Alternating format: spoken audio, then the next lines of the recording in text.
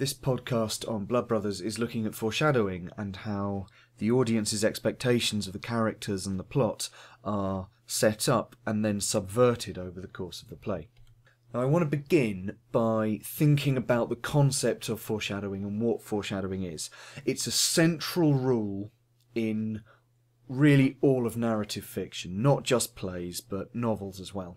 And what it essentially says is that anything that happens in the story that's important needs to be set up before it becomes important. So if the ending of your story involves somebody firing a gun, you need to have established that that gun exists in this world and is in the possession of the character who fires it at some point beforehand. What you couldn't do is just have the character randomly pull a gun from a pocket at the crucial moment and fire it. That would generally be regarded as dramatically unsatisfying. It's what's known as a deus ex machina, which translates as God in the machine, and that's a term that comes from Greek theatre from thousands of years ago, where a god character, like Artemis, would be hoisted up on stage literally by a crane called a mechani, and they would intervene and they would solve the plot with their godlike powers. And it's regarded as dramatically unsatisfying when something that's important isn't shown to be important up until it's needed. If you ever hear anyone describing a story as having a deus ex machina ending, it's a criticism. They're not using it as praise. So the clearest example in Blood Brothers is the gun that's used at the end by Mickey to kill Edward. And this is established as being part of the world of the story through the robbery that Sammy commits. That's used in order to show that these characters have access to a gun. That way, when Mickey uses the gun on Edward, it doesn't look as if the gun's just appeared out of nowhere. Now that's a very, very practical example. There are many other examples of foreshadowing used in the play that are more to do with the themes rather than specific plot points. But then this brings us to this concept of subversion. Now, if we say that an idea is subverted, what we're saying is it's been twisted, it's been given a new shape, and it's now running contrary to our expectations. And we see this in Blood Brothers again and again. An idea or a theme or a concept is foreshadowed in one way, only for the reality of it to be a little bit different.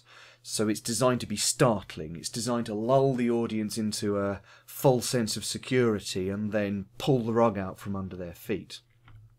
So let's look at this extract here, which is Edward imagining himself talking to Linda. "I'd just tell you that I love you if it was me. I'm not saying a word, I'm not saying I care, though I would like you to know." So he's not actually talking to Linda. Linda can't hear him, so this is a manifestation of his inner thoughts. And it takes the role of a soliloquy. It's not exactly a soliloquy because it's a musical, he's singing it, but it fulfills the same role that a soliloquy would in a Shakespearean tragedy, for example, in that he is delivering his inner thoughts, which he wouldn't actually reveal to a character, to the audience. Now, because no other character can hear him, the audience can infer that he is sincere. When he says he loves Linda, he's probably telling the truth. The audience has no reason to doubt his sincerity or to suppose that he's trying to manipulate somebody else. So, this confession of love appears to be quite romantic, quite genuine, quite sincere, and presents Edward in a fairly sympathetic light to the audience. But the reality is rather different. When Linda gets together with Edward, it's not done in the romantic sense that the audience has been led to believe it would. We first hear about it when she sheepishly confesses to Mrs. Johnston that she's just met some fella I know, he's on the housing committee, And it's fairly clear what's happening. Way before it's ever directly explained to the audience, it's clear that Linda's relationship, or her sexual relationship with Edward, has nothing to do with romance at all. She's doing it for Mickey in order to get them a home for themselves. It's based on his social status. He has the power and influence to get them a house.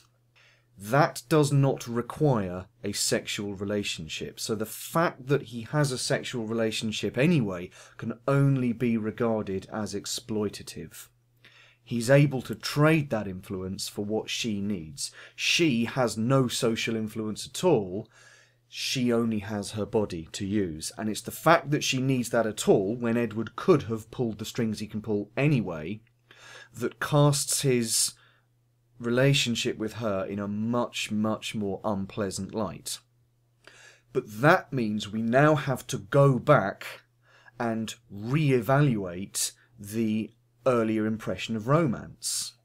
We've now got this sense that he has forced Linda into the role of a prostitute, effectively, and she would be regarded as a prostitute, probably more than Edward.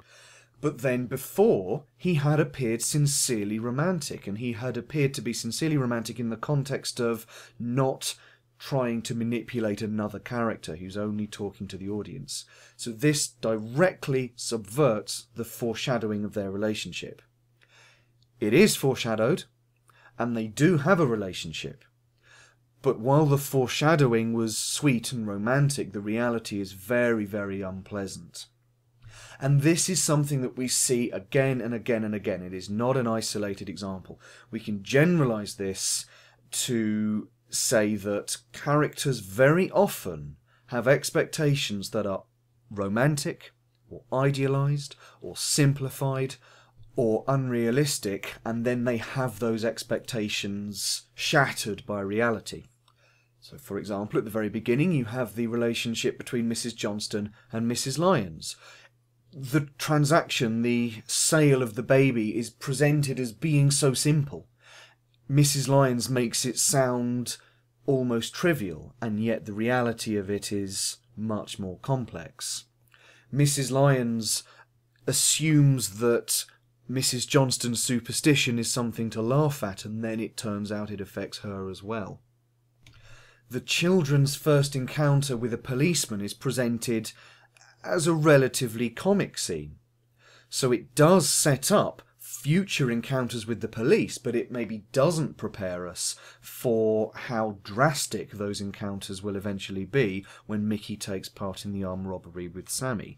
It's not the events that are different, but the tone that changes as the play goes on. And then there's the relationship between Mickey and Linda when they're teenagers, which is presented as very innocent and very charming, and is something for the audience to just enjoy and find funny and amusing. But then they become adults and all the romance strips away, and we're left with this tawdry, miserable relationship where Linda stays at home and gets the tea on for Mickey while he's working in a factory. So these events are foreshadowed, but they're done as a comedy, and then the tone suddenly dramatically shifts towards seriousness when we see what the payoff of this foreshadowing is. So to sum up, the play uses foreshadowing extensively, but if you just leave it there, you're slightly oversimplifying it, because it's a question of tone. The tone of the foreshadowing and the tone of the event that's being foreshadowed and will pay off later down the line are not necessarily the same thing. The play uses this tonal shift to start with comedy and then suddenly and abruptly switch to much more tragic and dramatic form in order to startle the audience. It engages their expectations in order to subvert them. And we need to understand that this play is a tragedy. Even when it's using comedy, it's still a tragedy, and it follows tragic conventions even if they're not always easy to recognise in individual scenes.